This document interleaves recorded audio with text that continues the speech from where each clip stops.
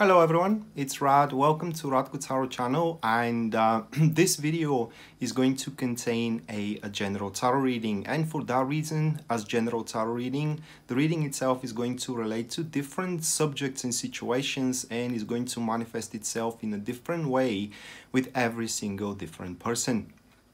Now, in case you are interested to know about specifically about your personal situation, you can check out my website, which is listed here in the display, or it is as well shown in the description of the video.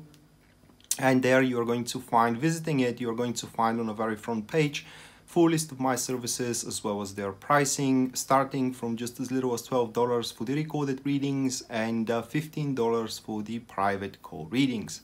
Apart from that, if you want to see me live, or you want to contribute with an event on me, you can check out my Facebook page, which as well you can see here on the video or in the description down below, and consider sharing and subscribing the video, because this is a one-man operation and your support does helps a lot.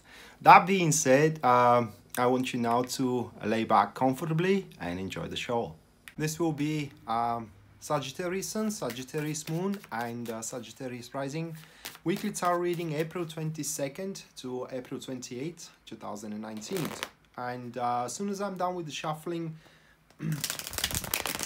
I will go to the reading, guys. Just let me know in the comments down below, do you prefer me to shuffle in front of the camera like I'm doing right now, or should you shuffle on screen so we don't waste any time? So that being said, going to the Sagittarius tarot reading here, the first card that we do have for them, that is going to be the Judgment, which is the topic of their week, followed by the second card, which is the challenge that Sagittarius needs to overcome here. That is going to be the Two of Swords, followed by the third card, which is the positivity in this week, or the positive aspect, what helps you throughout the week. That is going to be the Three of Cups. And the last one, we do have the guidance for you guys, which is the Six of Cups. So once again, we do have the Judgment as the first card, followed by the second, which is the Two of Swords. After that, it is the third one, which is the Three of Cups. And the last one that we do have, that is going to be the Six of Cups. So just from the overview of the reading here, you are going to have a tremendous opportunity given here throughout this week. And pretty much everything points that you gotta take it. As a matter of fact, the people that you are associating yourself with, your friends, your family, your husband or wife, they will encourage you truly to take it, although the opportunity itself may look a little bit either unproductive, scary as well, or inefficient at first glance. Now, the topic here that we do have, Sagittarius, is for you. That is going to be the Judgment. So the Judgment is about the wake-up call. The Judgment is like the solution that one's require, the solution to your marriage, the solution to your career, a solution that until this very moment you did not have at all, and that's why probably you were wobbling in between multiple choices, multiple options available, which neither of them served you any purpose. But now with the Judgment, it seems that everything falls into place, because the Judgment is all about that. Everything starts to become meaningful. Everything now, it's like I said, making sense, and one really knows what one should do in order to either get out of a difficult situation or to push their things through. Judgment asks preach for union and reunion. Very, very positive when we talk about business relationships, reconciliations, and romantic relationships as well. But the thing with the Judgment is that this is, like I said, a wake-up call. And one can decide to answer the call, or could decide completely to ignore it. So that's why, if you desperately want something beautiful to happen into your life, you gotta answer the call. The call comes in many different cases. It could be that you are going to meet someone on accident in the pub that you are in, and you can have a huge impression into this guy or a girl. It could be that amazing opportunity coming to you from unknown party member that presents you a new job, and so on and so forth. The call is going to be different for every single one of you. The accompanied card here is going to be the Hierophant, so the combination or the formation that we do have is active neutrals. It's going to go outside of your beliefs, guys. What I mean is that you wouldn't thought about that thing before. Meaning that, for example, if this is a romantic endeavor here, the person that appears to be your call that you can unite with is not going to be a kind of a person that you would usually going to associate yourself with.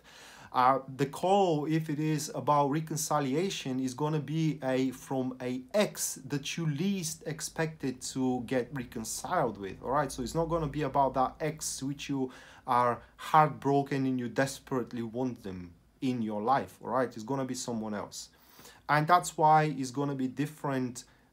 It's going to depend should you answer the call or not. And probably this is why you're going to feel apprehensive of answering this call, making the connection, making the union, making the reconciliation, and thus sorting your life out. As we said, you are to be apprehensive. That is the challenge here with the Two of Swords, sitting on a precious balance of opinions and decisions that needs to be taken, not wanting to disrupt the balance, that this precious balance that you are in.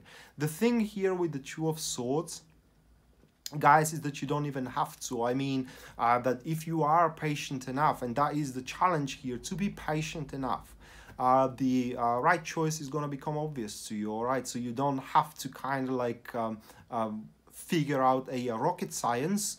You don't have to jeopardize anything in your life. It's just you need to leave that either opportunity or a person, you know, to present itself lucrative to you. And that will happen with time. It is just because it is not the ex-boyfriend, for example, that you hoped is going to come around. Do not deny this one, but just let them linger around until you make up final decisions. Just don't, like I said, do not kill that opportunity in a feeder stage just because at the first glance you don't see any potential in it. So in uncovering the true potential of your wake-up call is going to be the challenge for you to understand. Like I said, waiting is going to help you do so, and that usually manifests itself through additional information that comes around. And when you scale that information and incorporate it in the situation, you will see that the most logical and beneficial way to do is to actually, like I said, answer the call. Additionally to that, we do have the Knights of Pentacles, so the formation is active enemies.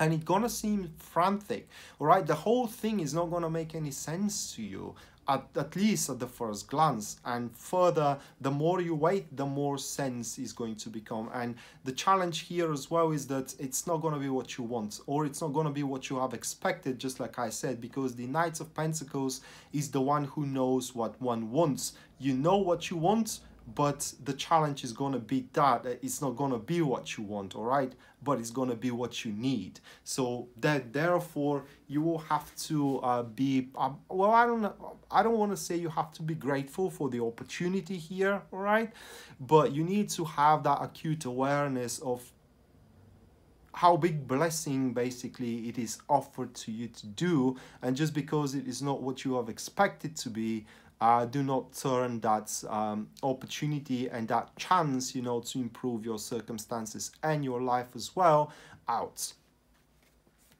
Additionally to that, the whole thing with these couple of cards is going to be a bit chaotic. It's not going to be with the slow phase that you would like to take it on, but it is what it is, guys. And eventually, you know, you will have to do something about your current stage or your current situation. And why don't you, like I said, you know, seize that opportunity coming around, which actually everybody that knows you is gonna urge you to do so. We do have the Three of Cups as a positivity, so we're talking about here about cooperation, and cooperation in a sense, cooperation with people that are there to your heart, people which loves you. Now these people are gonna truly see the benefits from this wake-up call, all right, even if you don't so through associating yourself with them or through cooperating yourself through cooperating with them, you are to expand your vision. You are to see the true benefits that lies behind this new option available coming around you, coming for you, excuse me, even if it is not the option available that you hoped for. Additionally to that, the Three of Cups, it's very positive for very early stages of one's endeavor. So let's say you start a new job, all right, and that card, it is a very promising card that you're going to have a very, very early fruits of your labor, making a very solid impression that you fit well in the picture here in the new company, all right, and you are capable to do whatever duty is assigned to you additionally. The accompanied card here, that is going to be the Nine of Wands. So formation is a passive enemies once again, and as a passive enemy here, how can I describe it? Well, with the Nine of Wands, one does those kind of necessary conscious changes in order to make their life more comfortable and more bearable. But with this card as in an active enemy to the Three of Cups, all those people which you are associating yourself with are going to tell you is that you don't have to do anything more, or only thing that you need to do is basically extend your hand and grasp this this opportunity, this wake-up call, answer the call which presents to you and manifests to you through the judgment.